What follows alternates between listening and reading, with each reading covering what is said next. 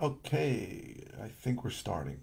So welcome to the welcome to the flipping and wholesaling houses in New York. I am Michael Pinter, where I teach you how to start flipping and wholesaling houses, or if you are already doing it, how to grow your business. So I got a question. I'm trying to figure it out.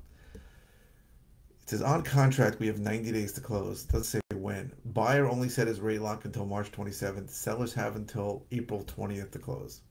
I don't know what the hell the 90 days has to do with anything. Can the buyer lose his down payment if he decides he doesn't want to buy because of the rate? Okay, so this takes us a little bit towards previous videos where we talked about what a mortgage contingency really means. So there's a lot to unpack in this question. As a buyer with a mortgage contingency, right? And I never have a mortgage contingency when I'm a buyer, but I almost always have a mortgage contingency when I'm a seller. Not if I'm wholesaling, but if I'm actually selling the property. I'm trying to get under contract on something today that's been dragging on. Can a buyer lose his down payments? First of all, buyers don't lose their down payment so easy. So I think what you're asking, I think what the question is if a buyer's rate lock expires and his rate goes up, will he still be subject to close? Will he still be forced to close or lose his down payment, right? Those are the only two possibilities that happen from a buyer's perspective. Either you lose your down payment, which we can talk about more later or another thing, because it's not so simple that you just lose the down payment, or you close. Now, if the buyer's rate lock expires, first of all, before the buyer's rate lock expires, a few things can happen, right? You can extend the rate lock, which usually has a fee, but sometimes it's not that much. Also, you can look and see where rates are. Now, I have the unique benefit of working in the mortgage industry for 17 years. So I can tell you, right now we're in a relative, even with all the bank runs and failures, the rate environment has been pretty steady recently, right? Rates are around 6.5, 6.75. That's where they've been. So, and they haven't been much better really since the summer. So I recently had a situation where a buyer said, I'm going to lose rate lock. And I said, okay. I said, if you want to walk, you can walk. I said, but I knew where rates are going. And you don't have to be a genius or in the mortgage business for a long time to know where rates are going. You can literally look it up on a million different websites. So I said, relock your rate. Sorry, I got to get you. And they said, okay. So I think the question is, and again, the question was not worded very, very carefully. I think the question is, well, what if the buyer doesn't want to buy because the rate went up a lot? And here's the truth. If the rate goes up a lot, the buyer can ask his mortgage lender, broker or banker, which someone wanted clarification of. Maybe I'll do a video on that another time. Hey, can you just deny me for the loan? Oh, by the way, so it really, let's be clear. Like if you were getting a loan in June, right? And if you were buying a house in June and things got dragged on until August, September, it's very feasible that you don't qualify for the loan anymore and you will be denied a mortgage. And if you're denied your mortgage and you have a standard mortgage contingency, then guess what? You can get your deposit back and you're out of the deal.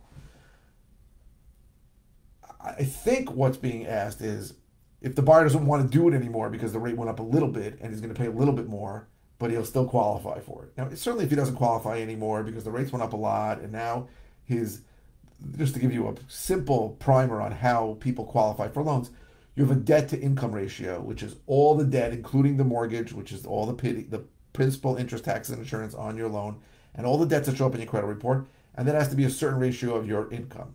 Typically, you want it under 45%, right, for all your debts. Now, let's say the rate, what happened in July or August happens, and where you thought you're getting a 3% rate, now you're getting a 6% rate, and suddenly your DTI, your debt to income ratio, goes from 40 to 60. Then you don't qualify for a loan anymore. It's really simple to get a denial.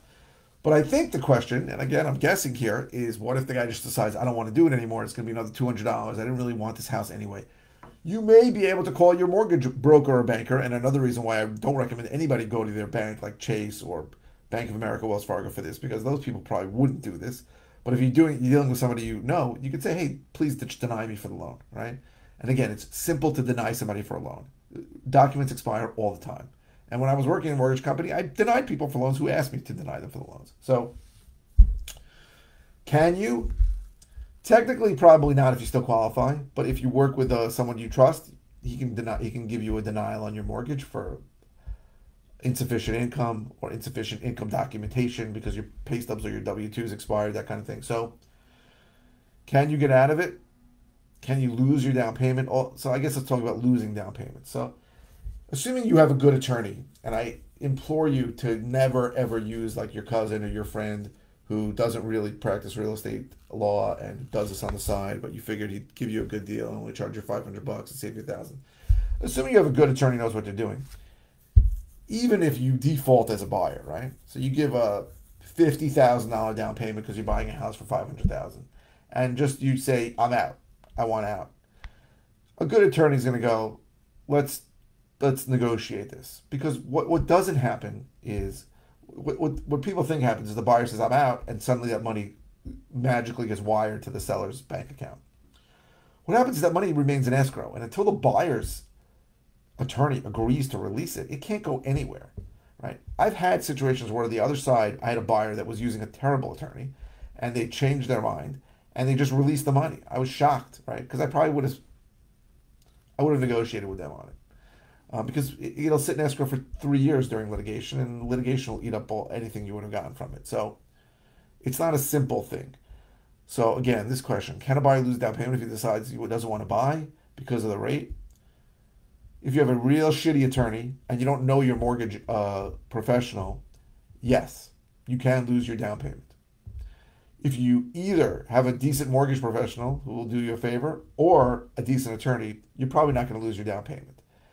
And I think in this scenario, you're talking about like 3 weeks. So like people just don't understand how rates work. It's very rare for there to be a huge movement in rates over a 3-week period. Very rare.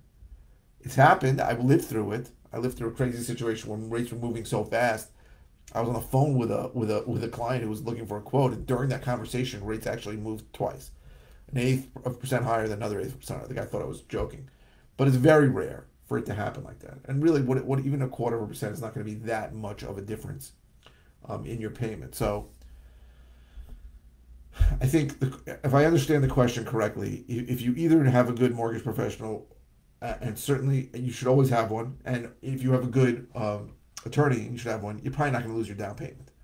And more likely what's going to happen is you're going to close on the loan because the rates aren't going to move that much and it's not going to matter. Right? This idea that if I'm not rate lock protected, that I'm vulnerable to the worst things. Bad things happen. And I was foolish when I was in the mortgage business in the beginning, and I wasn't locking people in and just telling them to wait because we made more money on shorter lock terms than longer lock terms, and then I got really left with my pants down, and I had to lose money on a couple of deals. That wasn't good. But most of the time, rates aren't going to move that much. And the fact that your rate's expiring, before the rate expires, you have options. You can extend the rate for a fee, which may or may not be a lot of money. Depends on the size of the loan, right? If it's $1 million loan, it can be expensive. If it's a $200,000 loan, it probably won't be a lot. So those are the things to do. It's rare that you're not going to close because your rate lock expires. It's rare.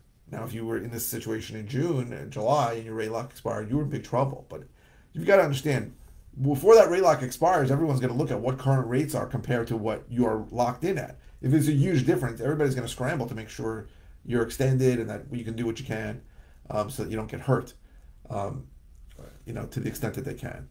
Another reason why you don't want to go to like a Chase or a Bank of America, because they're not going to do those things. They're not going to look out for you. They don't care.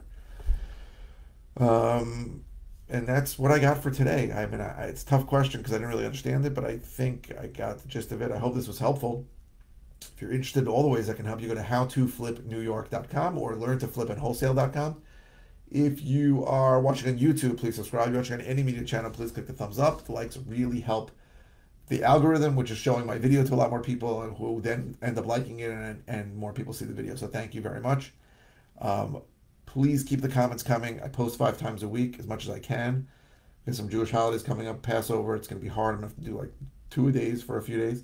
But I will say that you can ask anything. It does not have to be about the video you're watching. It could be about anything, and if it's a simple answer, I'll just reply with an answer. If it's something I've covered recently, I'll send you a link to a video on it. If it's something I haven't covered ever or recently, I'll do a brand new video on it. So thank you very, very much for watching.